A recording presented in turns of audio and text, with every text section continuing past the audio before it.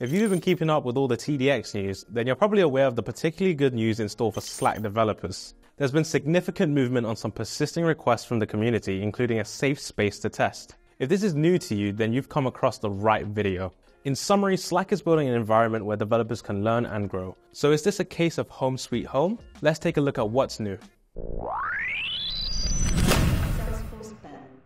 That's right, Slack developers. It sounds like your requests for a proper testing space have been heard. A free developer portal complete with a suite of handy tools for building Slack apps is now available and promises a better way to build. Keen to look around? Simply sign up with your work email address and away you go.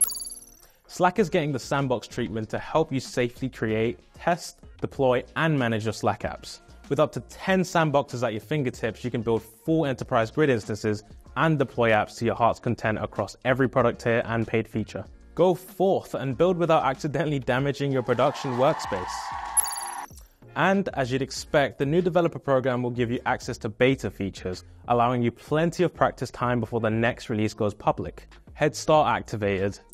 If you want to hear all about the latest new features, expert-led recommendations, and best practices, you may be interested in what's being described as the Backstage Pass. This dedicated newsletter will keep you updated on what's happening in the world of Slack, and you'll even be able to sign up to attend community events, both virtual and in person. When it boils down to functionality, you'll be pleased to hear that we have more new functionality here with the introduction of Bolt for Python and Bolt for JavaScript.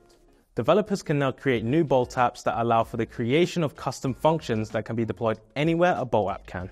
Full release is expected later this spring, so keep your eyes peeled.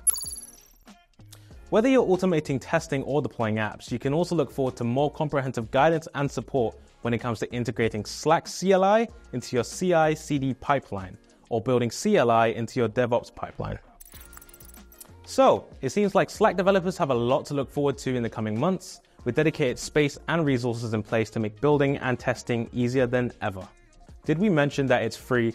Following years of uncertainty and upheaval at Slack HQ and the introduction of a new Chief Engineering Officer in Salesforce veteran Parker Harris, is the future finally looking rosy?